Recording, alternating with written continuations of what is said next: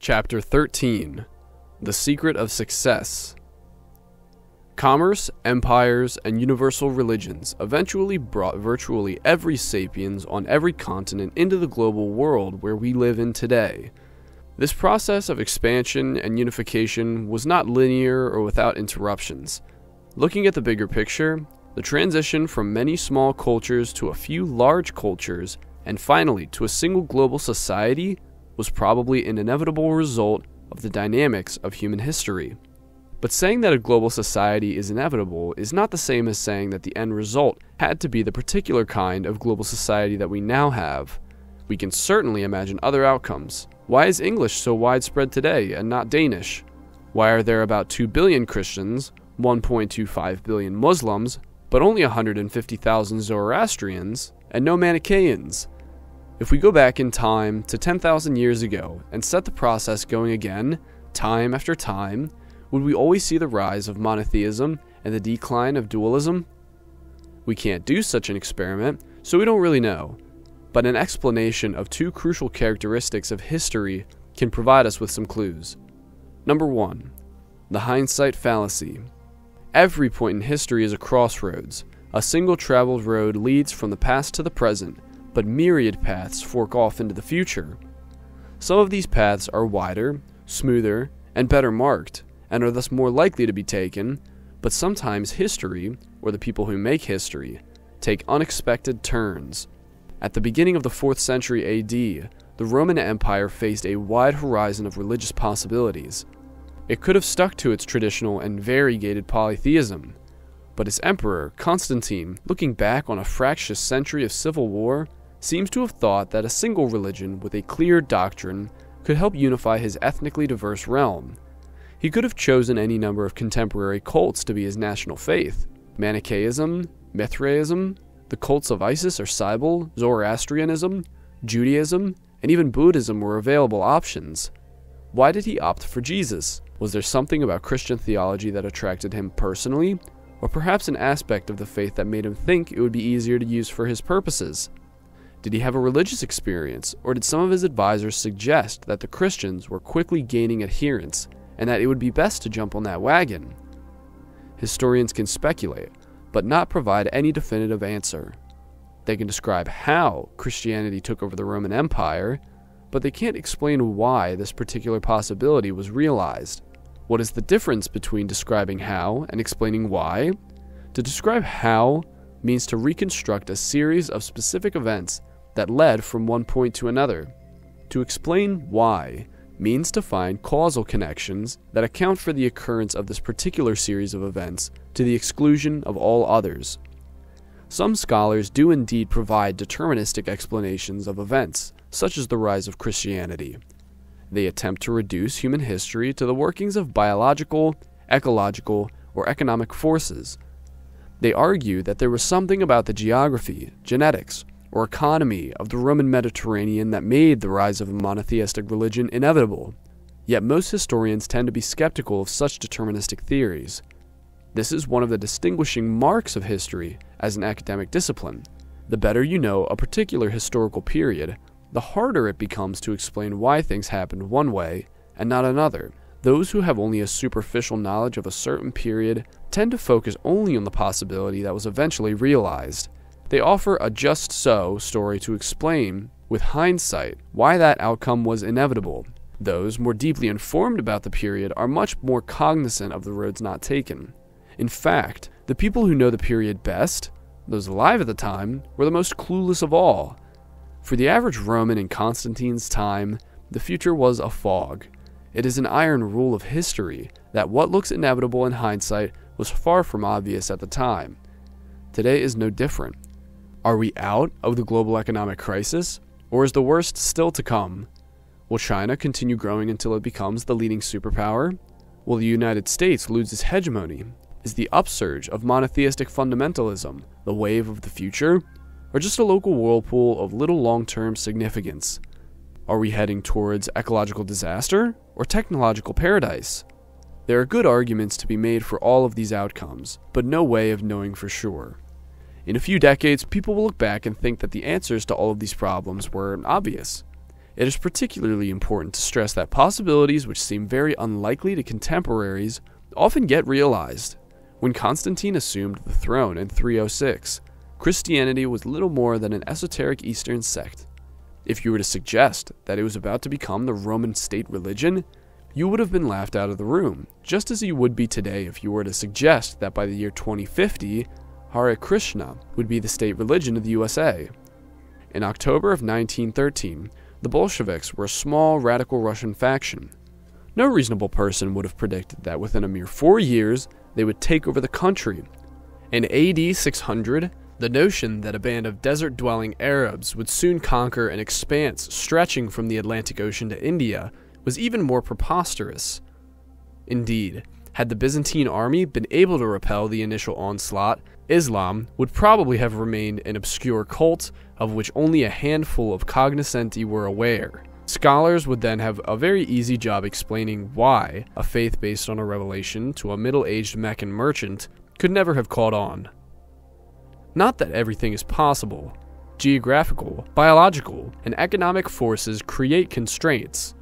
Yet these constraints leave ample room for surprising developments which do not seem bound by any deterministic laws. This conclusion disappoints many people who prefer history to be deterministic. Determinism is appealing because it implies that our world and our beliefs are a natural and inevitable product of history. It's natural and inevitable that we live in nation-states, organize our economy along capitalist principles, and fervently believe in human rights. To acknowledge that history is not deterministic is to acknowledge that it is just a coincidence that most people today believe in nationalism, capitalism, and human rights. History can't be explained deterministically, and it can't be predicted because it's chaotic. So many forces are at work and their interactions are so complex that extremely small variations in the strength of the forces and the way that they interact produce huge differences in outcomes. Not only that, but history is what is called a, quote, two-level chaotic system. Chaotic systems come in two shapes. Level 1 chaos is chaos that does not react to predictions about it. The weather, for example, is a level 1 chaotic system. Though it is influenced by myriad factors, we can build computer models that take more and more of them into consideration and produce better and better weather forecasts. Level 2 chaos is chaos that does react to predictions made about it, and therefore can never be predicted accurately. Markets, for example, are a level 2 chaotic system. What will happen if we develop a computer program that forecasts with 100% accuracy the price of oil tomorrow? The price of oil will immediately react to the forecast, which would consequently fail to materialize. If the current price of oil is $90 a barrel, and the infallible computer program predicts that tomorrow it will be $100, traders will rush to buy oil so that they can profit from the predicted price rise. As a result, the price will shoot up to $100 per barrel today rather than tomorrow. Then what will happen tomorrow? Nobody knows. Politics, too, is a second-order chaotic system. Many people criticize Sovietologists for failing to predict the 1989 revolutions and castigate Middle East experts for not anticipating the Arab Spring revolutions of 2011. This is unfair. Revolutions are, by definition, unpredictable. A predictable revolution never erupts. Why not? Imagine that it's 2010 and some genius political scientists in cahoots with a computer wizard have developed an infallible algorithm that, incorporated into an attractive interface, can be marketed as a revolution predictor. They offer their services to President Hosni Mubarak of Egypt and, in return for a generous down payment, tell Mubarak that according to their forecasts, a revolution would certainly break out in Egypt during the course of the following year. How would Mubarak react? Most likely, he would immediately lower taxes, distribute billions of dollars in hands-out to the citizenry, and also beef up his secret police force just in case. The preemptive measures work. The year comes and goes, and, surprise, there's no revolution. Mubarak demands his money back. "Your algorithm is worthless," he shouts at the scientists. In the end, I could have built another palace instead of giving all that money away. But the reason the revolution didn't happen is because we predicted it, the scientists say in their defense. Prophets who predict things that don't happen Mubarak remarks as he motions his guards to grab them. I could have picked up a dozen of those for next to nothing in the Cairo marketplace. So why study history? Unlike physics or economics, history is not a means for making accurate predictions. We study history not to know the future, but to widen our horizons, to understand that our present situation is neither natural nor inevitable, and that we consequently have many more possibilities before us than we imagine. For example, studying how Europeans came to dominate Africans enables us to realize that there is nothing natural or inevitable about the racial hierarchy, and that the world might well be arranged differently. 2. Blind Cleo. We can't explain the choices that history makes, but we can say something very important about them. History's choices are not made for the benefit of humans. There is absolutely no proof that human well-being inevitably improves as history rolls along. There is no proof that cultures that are beneficial to humans must inexorably succeed and spread, while less beneficial cultures disappear. There's no proof that Christianity was a better choice than Manichaeism, or that the Arab Empire was more beneficial than the Sassanid Persians.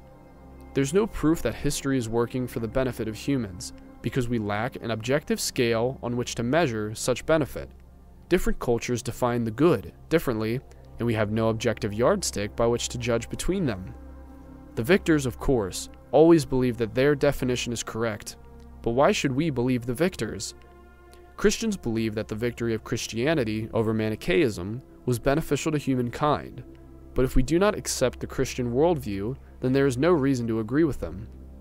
Muslims believe that the fall of the Sassanid Empire into Muslim hands was beneficial to mankind, but these benefits are evident only if we accept the Muslim worldview.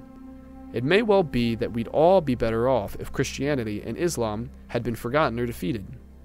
Ever more scholars see culture as a kind of mental infection or parasite, with humans as its unwitting host.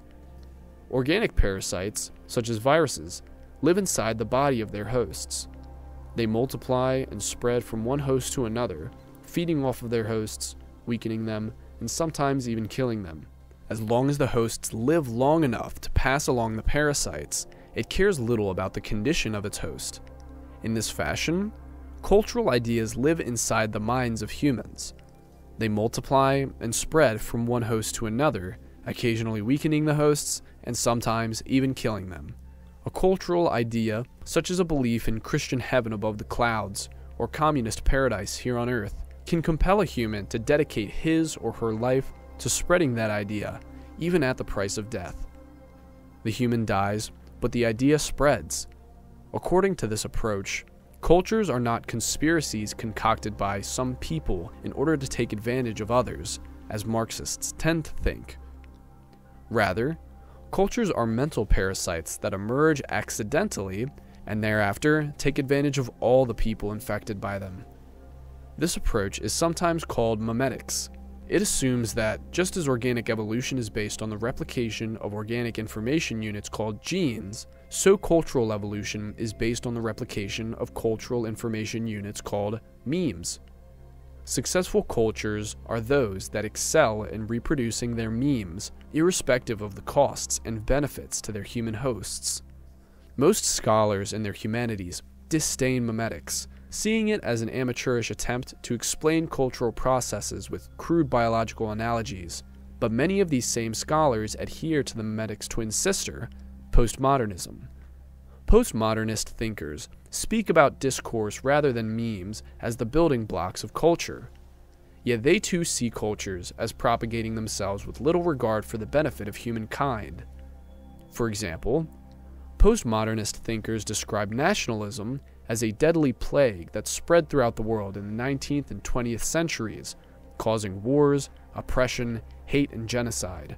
The moment that people in one country were infected with it, those in the neighboring countries were also likely to catch the virus. The nationalist virus presented itself as being beneficial for humans, yet it has been beneficial mainly only to itself. Similar arguments are common in the social sciences under the aegis of game theory. Game theory explains how in multiplayer systems, views and behavior patterns that harm all players nevertheless manage to take root and spread. Arms races are a famous example. Many arms races bankrupt all who take part in them, without really changing the military balance of power. When Pakistan buys advanced airplanes, India responds in kind. When India develops nuclear bombs, Pakistan follows suit. When Pakistan enlarges its navy, India counters. At the end of the process, the balance of power may remain much as it was, but meanwhile, billions of dollars that could have been invested in education or health are spent on weapons. Yet the arms race dynamic is hard to resist. Arms racing is a behavior pattern that spreads itself like a virus from one country to another, harming everyone but benefiting itself under the evolutionary criteria of survival and reproduction. Keep in mind that an arms race, like a gene, has no awareness. It does not consciously seek to survive and reproduce. Its spread is the unintended result of a powerful dynamic. No matter what you call it, game theory, postmodernism, or memetics, the dynamics of history are not directed towards enhancing human well-being. There's no basis for thinking that most successful cultures in history are necessarily the best ones for Homo sapiens. Like evolution, history disregards the happiness of individual organisms. And individual humans, for their part, are usually far too ignorant and weak to influence the course of history to their own advantage. History proceeds from one junction to the next, choosing for some mysterious reason to follow first this path, then another. Around AD 1500, history made its most monumentous choice, changing not only the fate of humankind, but arguably the fate of all life on Earth. We call it the Scientific Revolution. It began in Western Europe, a large peninsula on the western tip of Afro-Asia, which up till then played no important role in history. Why did the scientific revolution begin there, of all places, and not in China or India? Why did it begin at the midpoint of the second millennium AD, rather than 2 centuries before or 3 centuries later? We don't know. Scholars have proposed dozens of theories, but none of them is particularly convincing. History has a very wide horizon of possibilities, and many possibilities are never realized. It is conceivable to imagine history going on for generations upon generations while bypassing the scientific revolution, just as it is conceivable to imagine history without Christianity, without a Roman Empire, and without gold coins. End of chapter.